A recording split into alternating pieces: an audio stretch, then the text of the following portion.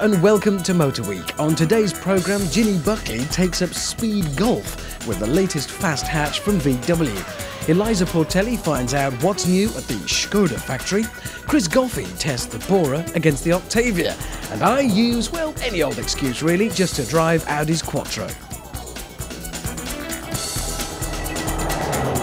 Since it first appeared on our shores back in the late 70s, VW's Golf GTI has won a firm place in many a heart. It's a fantastic all-round motor.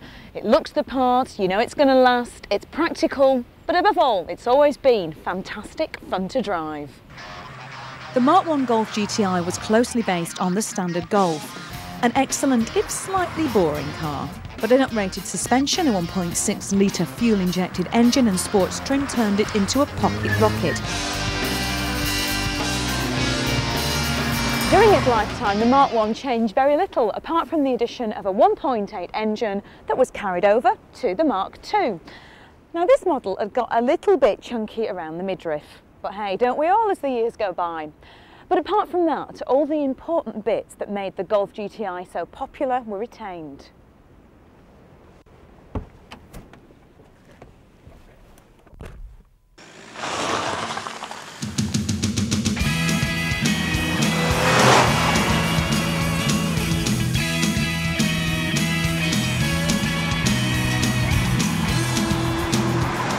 Behind the wheel, the Mark II does show its age a little bit.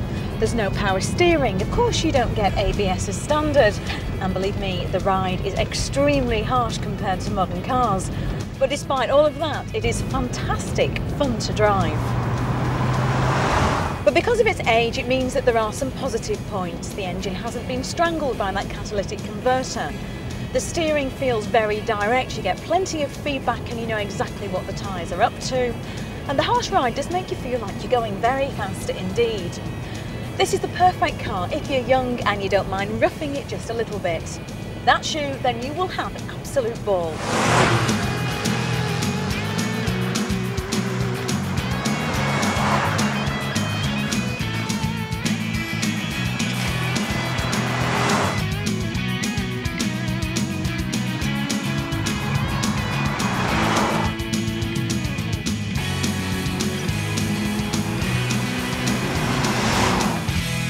Unfortunately, all good things have to come to an end, so we waved goodbye to Mark II and we said hello to a rather different Mark III version.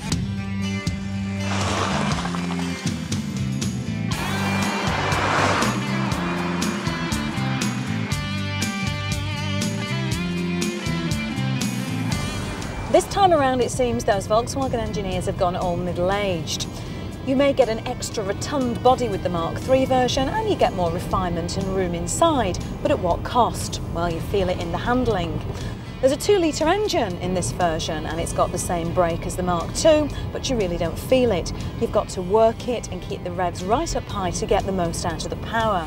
But having said that, in this version, you get a good all-round car and you are getting the GTI badge for not much extra cost.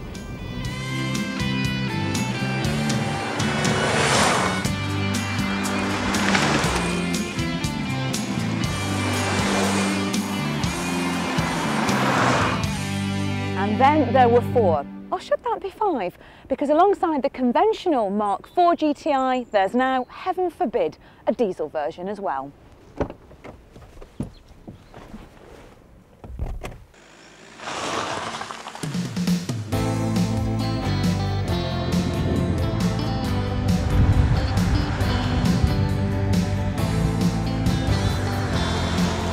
Now I know that diesels and the GTI legend should really be kept apart, but give this car a bit of a chance.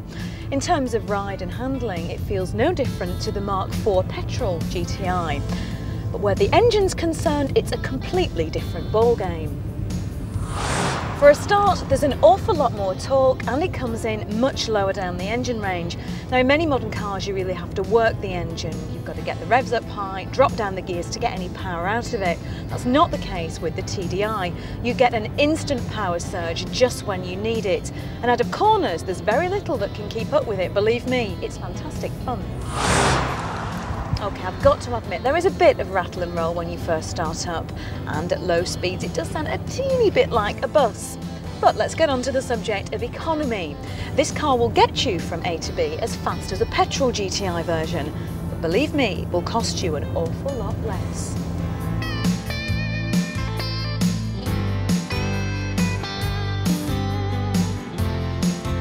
The new Golf GT TDI PB has 115 brake horsepower, an increased load and torque, a 6-speed gearbox, and all the sports trim you'd expect on a GTI, and it's all very impressive. VW's Golf GTI is a perfect example of evolution. But which version is the best? Well, that's an impossible question to answer because each of them offers something very different.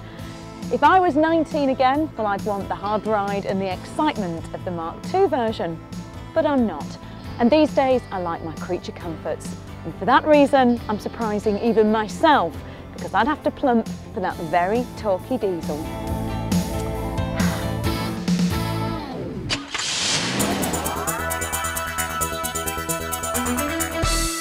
Join me, if you will, on a trip back in time.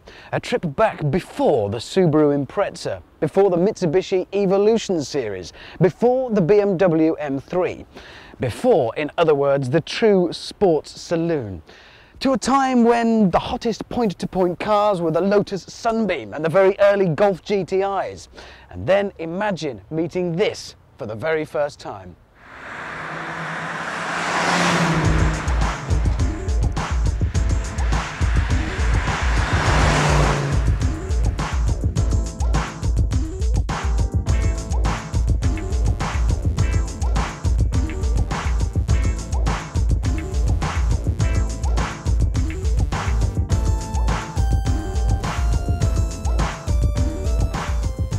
It must have been good. The body shape didn't change, not even an inch, right from the very beginning to the end of production in 1991. This is a 1988 version, resplendent in this pearlescent white paint that was an optional extra, and it cost £1,000, even back then in the 1980s.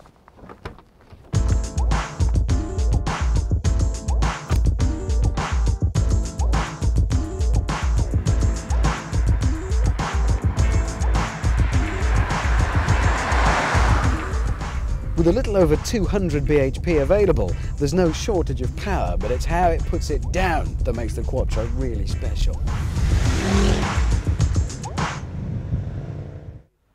And this, the S4, is one of the very latest to wear the Quattro badge. Sure, things have moved on a bit. It's now got over 260 brake horsepower lurking under that bonnet. But then it is up against some pretty stiff competition nowadays compared to anything that was around in the 1980s.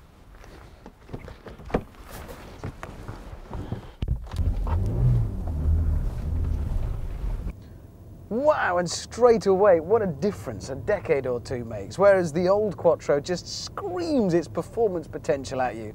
With today's S4, you've really got to actually start to explore it before you discover just how much this car really is capable of.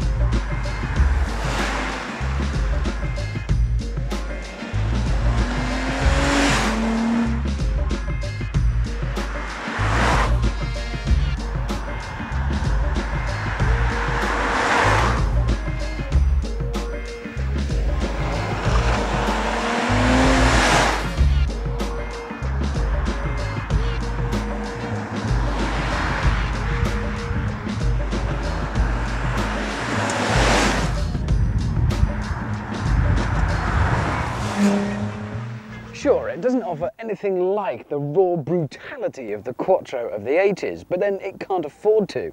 We're more demanding today. We expect a better compromise between sophistication and performance.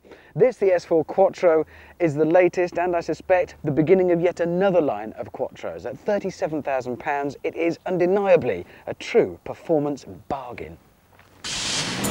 Join us after the break when Chris Goffey drives the VW Bora and the Skoda Octavia.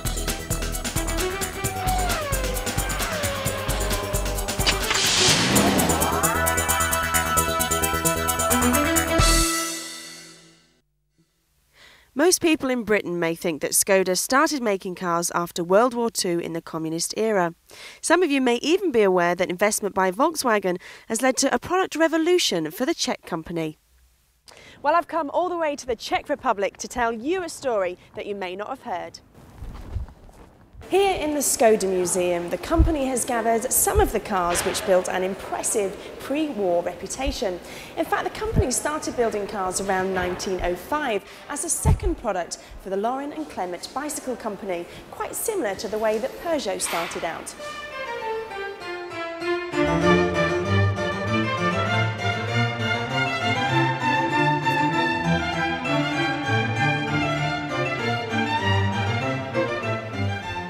This 1906 model is certainly not cheap and nasty. Back then, in the days of the Austro-Hungarian Empire, these were at the forefront of automotive design.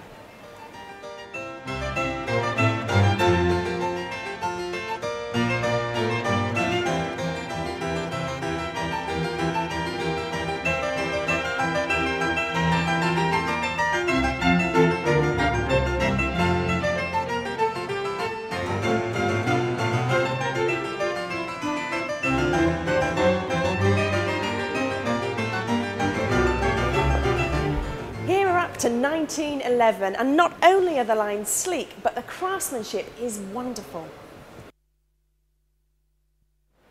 We've now moved up to the 1930s with this Skoda Tudor. Again, there's nothing cheap and nasty about this little coupe, apart from personally I don't really like the colour, but the biggest surprise is yet to come.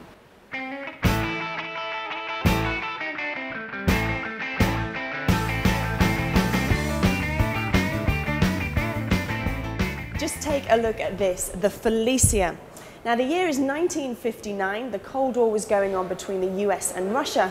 The Mini was launched this year, but Skoda came up with this beautiful roadster. Oh, take me back to 1959 any day. 1971 saw this prototype saloon. Unfortunately, it never made production. And let's not forget, the British came up with the Morris Marina in this year. Now, I think Batman would have loved this car. In 1971, they created the Super Sport Ferrat, and I think that this is probably the nearest that Skoda got to a supercar. In fact, I should be very honoured because I'm standing next to one of the Czech Republic's film stars, because this car starred in the movie Vampire from Ferrat, and rumour has it, it runs on blood.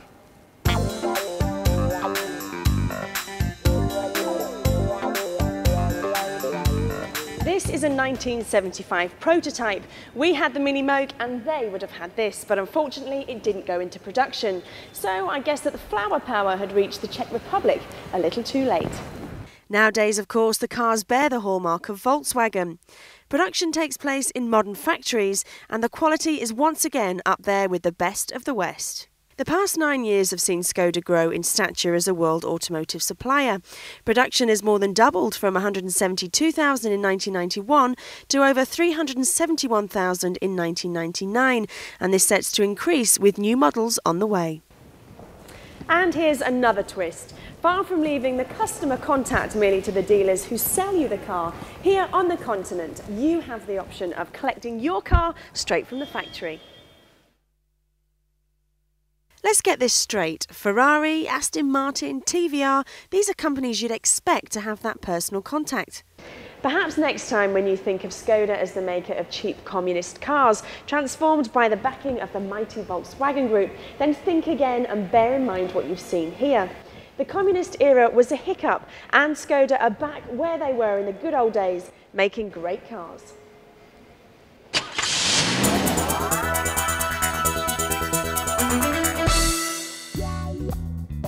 A glamorous location for the launch of an important car. In fact, Japan's best-selling car for 3 years running. It's the Suzuki Wagon R.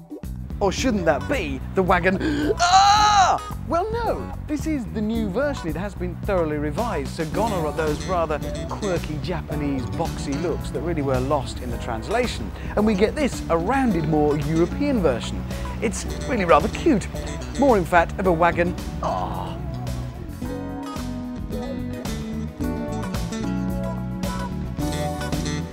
Thanks to the really surprisingly lofty driving position and a quite surprisingly high standard of fit and finish in here, it feels a lot more substantial than you might expect from first looking at it. And all that acreage of window and glass might make it look like something more suitable for growing tomatoes, but actually means there's no shortage of visibility to peer around you. Unfortunately, it also means you can be seen rather easily. Despite its tall and narrow appearance, the drive is not all rock and roll. It's really quite comfortable. The gearbox is precise and accurate, the engine willing, and the handling quite rewarding. This is crazy! I'm driving around Monte Carlo, one of the glamour capitals of the world, in this! There's people out there in Ferraris. It's embarrassing. Look at the wagon. Oh. It's the result of collaboration between Suzuki and GM, with the Vauxhall version being badged Aguila. The European influence is clear to see. Some of the wackier elements of the design have gone, and that includes the ridiculous towel rail boot handle, now replaced with a far more sensible item. Because we see so few of them in the UK, it's easy to forget just how popular the Suzuki Wagon R is on a worldwide scale. In actual fact, they've sold over 1.5 million of them. And that's a lot of ours sold. It may be small, but it's strong. Both safety and security have been enhanced. There's now an immobiliser and double door locks, so there's no danger of getting your arse swiped.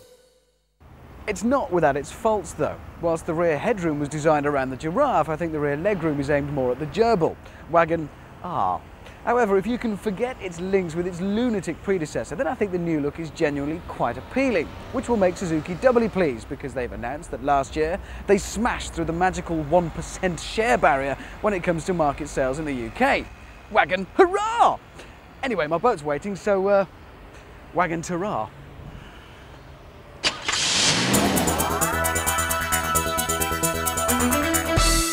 It's a simple idea. Design yourself a common floor pan and then base lots of different models on that floor pan, and you save yourself loads of money. Well, that's what the Volkswagen Group have done. They developed a chassis and powertrain which is underneath the new Golf, the Audi A3, the new Volkswagen Bora and the Skoda Octavia. But just how different in character and performance and appeal can two cars be when they share the same underpinnings? Let's find out. Our protagonists in this lineup are the top of the Bora range, the V5, a smooth 150 brake horsepower executive express, and what Skoda call the top of their range, the Octavia, but fitted with the 1.8 litre turbocharged petrol engine. It's an interesting comparison because both engines develop the same maximum power, 150 brake horsepower in both cases. But it's the way the engines deliver that performance that makes them rather different. As a car manufacturer, it's very difficult to shed an image once it's become established in the buyer's minds. Now take this car. I turned up the other day and somebody said, "What are you driving?" I said, "I'm driving a Skoda Octavia." And they smiled at me. Why did they smile? They remembered those dreadful old Jasper Carrot jokes, because Skoda very definitely is no joke anymore. It's built by the Volkswagen Group to the same standards as Audi and other Volkswagen cars. You don't normally associate Skoda with the image of sportiness, but with this 1.8 turbo engine,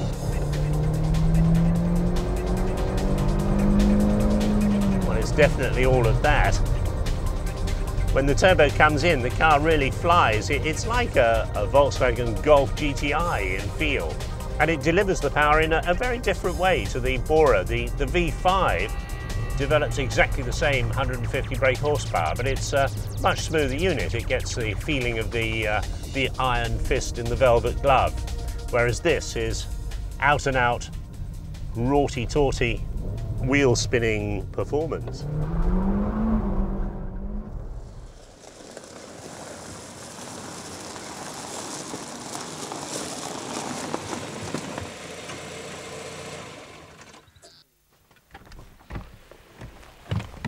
It's fascinating to see how two design teams tackle the job of engineering the body shells of these two cars.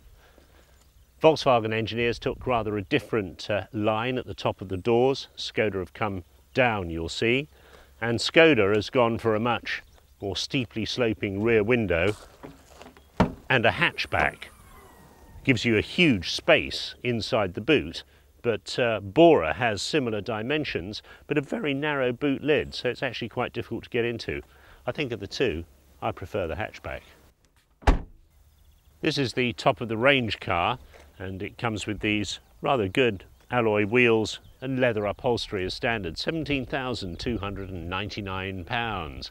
Not cheap, but perhaps more effective is the bottom of the range entry-level model, which is just £11,299, and you get most of this. So how does Volkswagen tackle the same chassis? Lighter and airier in the Bora, thanks to the choice of light-coloured materials on door trims and carpets and headlining, but that's obviously a matter of specification of choosing the colours you want inside the car.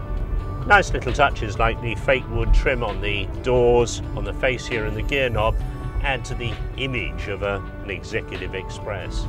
Ride and handling feel very much the same. If anything, the Bora feels slightly softer. I don't know if they've got softer spring rates in here than they have in the Skoda. There's slightly more float to the car than the Octavia.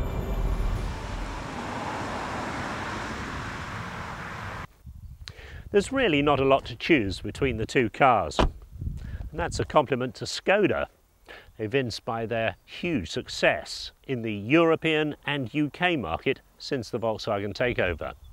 Volkswagen dealers tell us that the Bora isn't exactly setting the world on fire from a sales point of view, and no big surprise there either, because its predecessors, the Jetta and the Vento, were always sold far less than the hatchback Golf. Really, the choice between the two comes down to which engines do you want, which interior trim, and what extras you're going to specify. But whichever way you build your car, the Skoda's going to save you at least £1,000, if not a lot more. And that's the most compelling argument of all. Join us next week on Motor Week when Ginny Buckley drives the latest Toyota Yaris and Ken Gibson checks out the new Toyota MR2.